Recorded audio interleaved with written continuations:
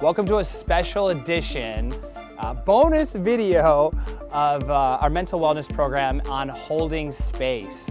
Before we get into on what holding space means to us, let's talk about the word intimacy and connection.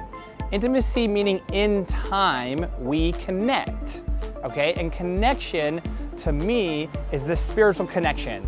You see, I am an empath, okay? And what that means is my ability to feel others are amplified, okay? And sometimes when we are at conscious gatherings, we call that the Jedi medical tech, okay? Love is eternal, okay? But I'm inviting you to share intimacy with me right now and understand that I have been coming from the place that I have an infinite amount of love.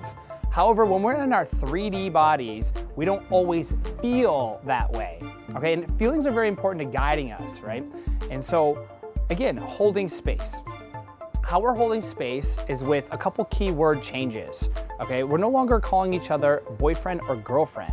It's an awkward word in conversation. This is my boyfriend. Okay, no, the English and the Aussies say, "G'day, mate." So this is now my spirit mate. My girlfriends are now my spirit mates. And what we're doing inside this new type of relationship is holding space for one another.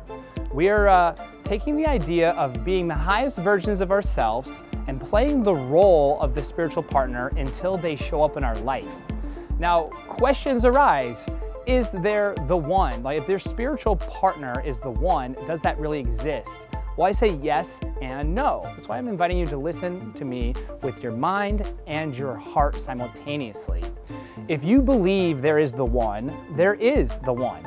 Now, if you believe there are many spiritual partners. Again, this is coming from the place that I am not your guru. You are your own best guru. Only you know whether you have the one spiritual partner or several. So also, holding space, let's go back to the word love now.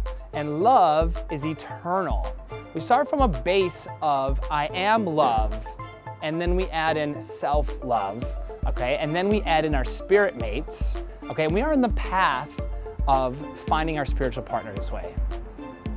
Tune in next time and we will get to the episode of getting your temple in order.